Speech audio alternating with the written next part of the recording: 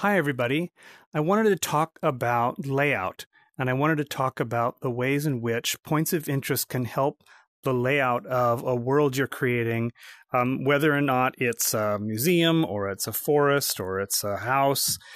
So I built this little model here to help sort of illustrate the way in which points of interest can really help you communicate the story you're trying to tell. And this is a technique that's used in the theme park business for dark rides. It also is being used in video games, and it's also used in laying out museum exhibits. So this is not any particular story. This is just a little teeny model that's meant to help illustrate this concept, and it has no story. In fact, I've even painted everything the same color, so we're not necessarily worried about where we are, but we're going to talk about the ways in which we can arrange what you look at and orchestrate the experience of a visitor who's coming into the world you've created. So right now I've got my little arrival person right here, and if this was a dark ride, this would be the load area, and so you would be loading in a vehicle here, and you would be going down here, you'd be turning, going down this corridor, making another turn here, then you would come this direction, go through these doors into this room, you would make a turn here, and then, whoops, then you would come down here finally to the sort of finale where then you would come back through to the exit and unload. Very similar if you were to walk inside of a museum. You would start at the beginning, you would walk all the way through all the exhibits, and then you would end up at the exit when you would leave. So there's an opportunity when people are visiting, since they are arriving at one particular place, for you to orchestrate how the story unfolds for them. And the way that you can do that is through points of interest, or the things that they're going to look at. So I've got these numbers here, and I'm just going to grab number 1, and I've got number 1 here, and I'm arriving here. So you want to put points of interest at the place that they're going to look at next. It's I'm going to put it right here at the end of this corridor. If I go back here and I look where I've entered, behind me is sort of a closed door, so that's a dead end. So the only place for me to go is forward. So I want to create something that's acting like a carrot that's going to draw the visitor to this direction. So the same would be true as once I've arrived and I'm looking at that, I turn the corner. This is my next obvious place to put a point of interest. So I'm going to grab number 2 and I'm going to put number 2 right there. And same is true as once I've come down here.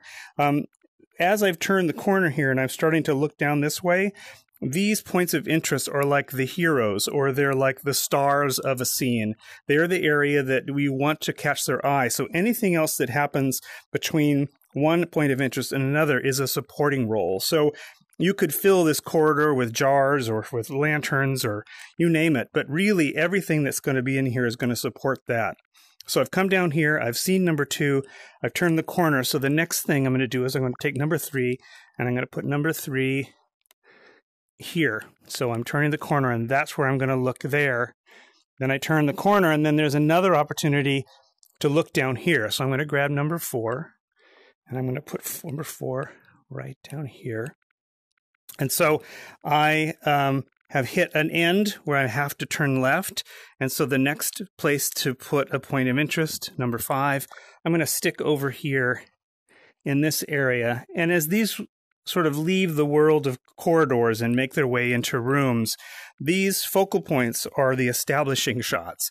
You're going to turn and you're going to be seeing that number 5 framed by the doorway.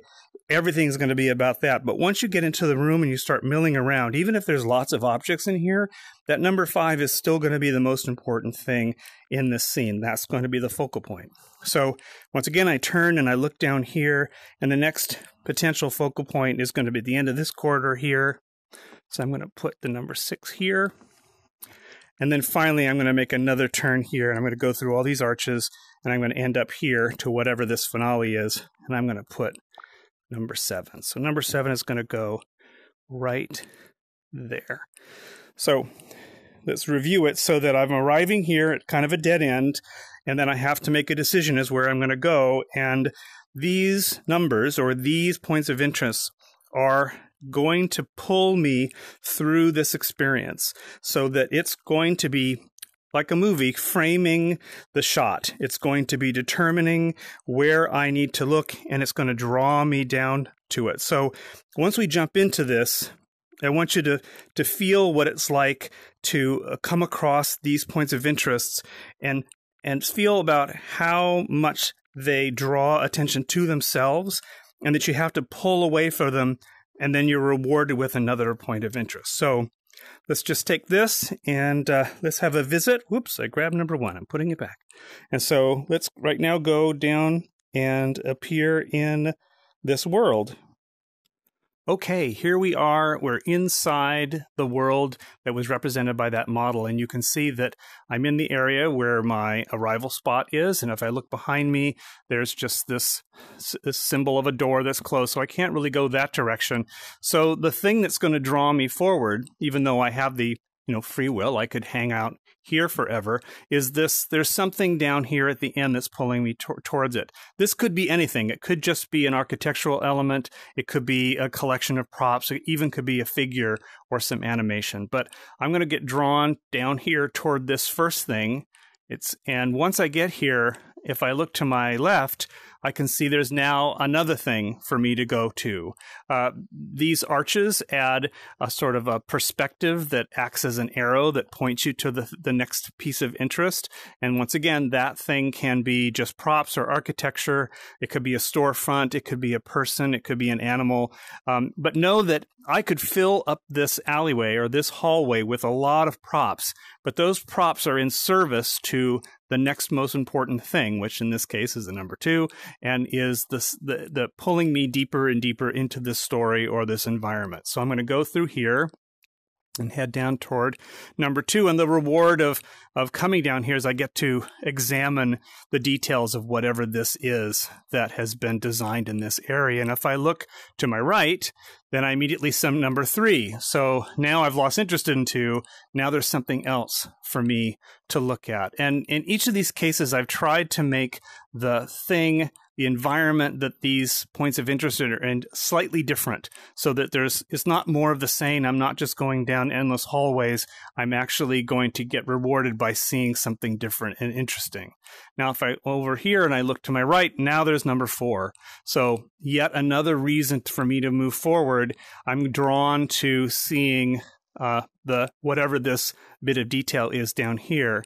It's worth noticing over here on the left, I've actually kind of poked some holes that give you a glimpse at number 5 in the next room. But the important thing is that 4 is still dominating my interest. And I'm going to still go down here to see whether or not I can find some details or bits of story or maybe some characters. Once I get down here and I'm done examining this, if I turn left, now I have number 5. And notice that number 5 is completely theatrically framed by the door. And that's on purpose, because although the room that number 5 is in is actually quite large, the most important thing is the way that I've laid out this location. So this is the interest. This is more interesting than some of the other places I've gone. I'm getting deeper into the story, and I'm starting to really get a feel that I'm deeper in this environment. So I come in here. I've got this sort of showcase, whatever it may be. It has number 5 in it. And I could wander around in this room all I want. And there could be lots and lots of little details or hints or things for me to play with. But I've made a decision that this focal point here is the most important thing. So if I have a story element that needs to be interacted with, or information, or a character I need to talk to, or someone I need to meet, it needs to happen in this place where I've been rewarded and I've looked at it. So once I'm done in this room, if I start heading this direction, now I get number 6. And once again, perspective is acting like an arrow that's making me want to go down to number 6, and I'll make my way down here. There's opportunities that these alcoves could have really interesting props. There's even an opportunity that I could go other ways to get down to number 6, but the goal is that this point of interest is going to be the thing that's going to make me continue on my journey through this environment. So I make my way to 6, and then once I get there and I'm done examining whatever's here, when I make a left, I now need number 7. And so I've made these arches. Once again, I'm using perspective, but I'm actually pushing the perspective so that they get smaller, really, really forcing like a telescope right down at the most important thing, which in this case is number 7.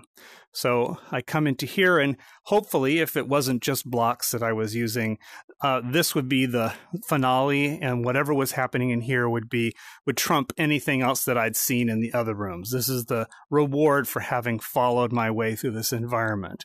So, and once I've had the payoff of being in here and doing whatever the story allows me to do, then I can come back here and I can finish my experience. So let's pop back out of the model, and we can look again at how all the pieces work together. Okay, so we're back. So as you saw, that it's one thing to look at a model from above, or even when you're building it. It's quite another thing when you're inside of it and you get sort of the visual experience of wandering through an environment. So hopefully you've seen that these points of interest are really great tools as world builders or theme park builders or exhibit builders to guide your audience, to actually pull them through a space from one to the next.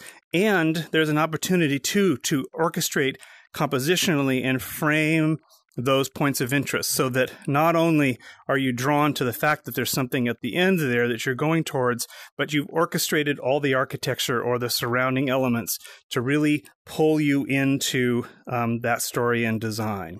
So thanks for following, and I appreciate your time, and try these out when you're building your worlds and see whether or not you can build the emotional reaction and support the story you're trying to tell by using points of interest.